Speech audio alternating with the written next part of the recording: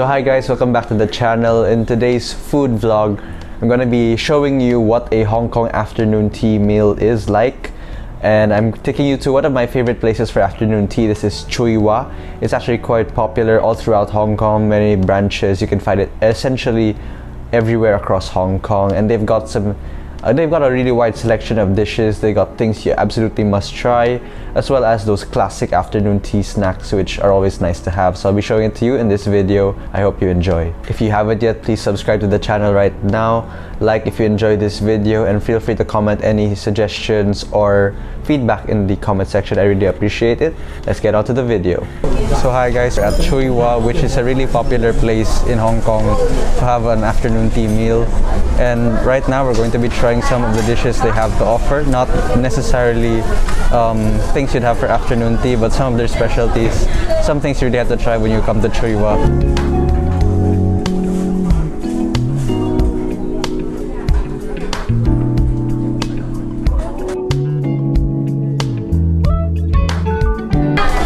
So of course, with Tsui Wah being a tea restaurant, their milk tea is really one of their specialties.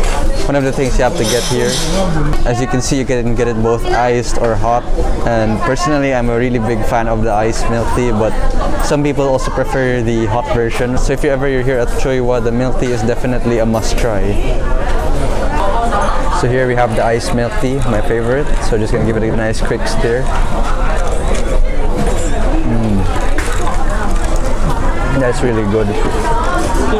So typically Hong Kong milk tea is a mix of black tea with some condensed milk, and yeah, basically they just mix it all together in a nice ratio.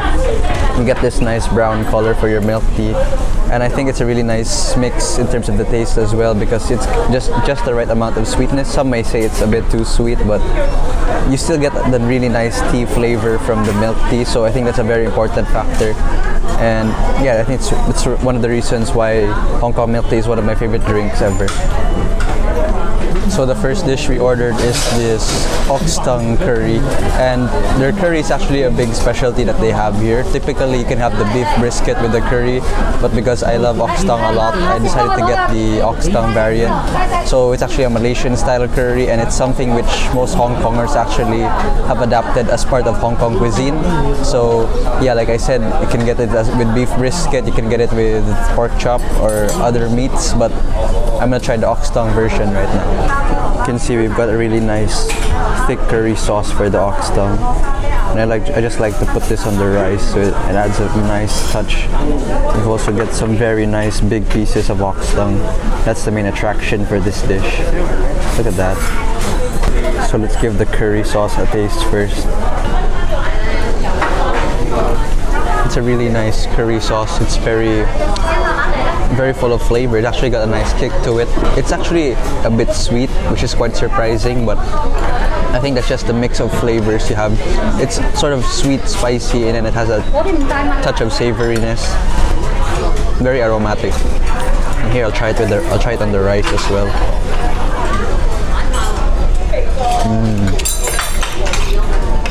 Yes, that's very good in the rice, because the rice is very good at absorbing all that curry sauce. Now let's try the actual main attraction, which is the ox tongue.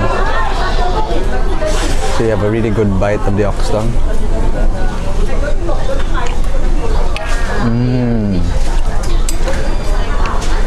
Oh wow, that is very tender. You think like it's a thick piece of meat, it might be hard to chew through, but it's actually very tender. No problems at all in terms of the texture.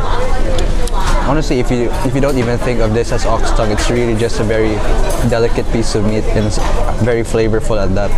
So here we have the potatoes. Let's try the potatoes as well.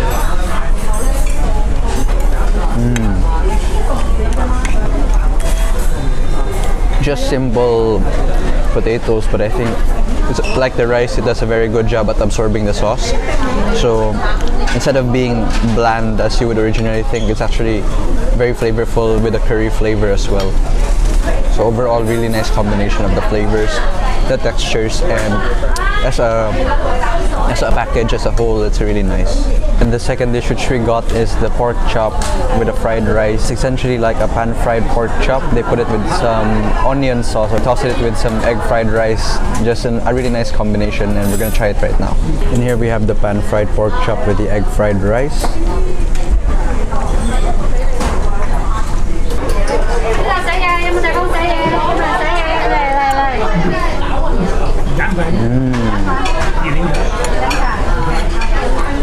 It's got a very nice exterior, very crunchy edges, and then the pork chop meat is actually very tender as well. I think they use like 5 spice powder as the seasoning, but then the meat itself is really tender. So now let's give a try to the rice.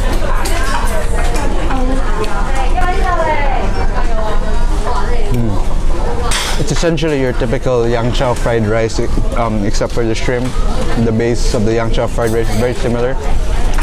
So I think overall it's a really nice combination because the savoriness of the pork chop gets tamed a bit by the fried rice. So overall it's a very nice set. So we ordered 2 more things, and these are probably the definition of what an afternoon tea snack is like. So we'll be showing it to you. It's coming up right now. So the first one is the egg tart, very classic, a very popular Hong Kong snack to have. And the second is the pineapple bun. It's another popular Hong Kong snack, and typically it's called the pineapple bun because of the top. It looks like a pineapple, I guess, and then it's served with some butter.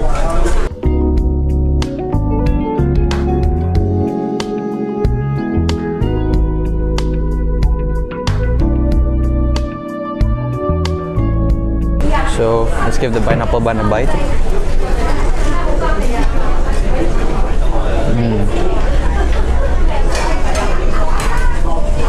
In case you're wondering what the top actually is, it's just it's like a sugar finish to the top. It gives it a nice crispy exterior, but then the bottom is still actually very soft, and it's a nice contrast of textures. You have the crunchy top, and then on the bottom and the middle it's still very nice and soft. Overall, I think this is why most locals and even tourists love to have the pineapple bun. Now let's try the egg tart.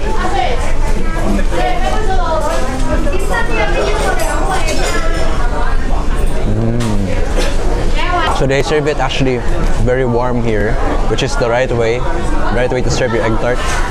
And then in this place, they have the normal pie crust compared to some places where they have like the more flaky kind of crust. This one is a normal pie crust, but the filling is really fundamental. The eggs are they're not too sweet. They just have the right amount of sweetness, and you can still taste like the yolkiness of all the eggs mixed together. So the combination again of the crispy outer area and then that creamy yolky middle. Another popular Hong Kong snack to have.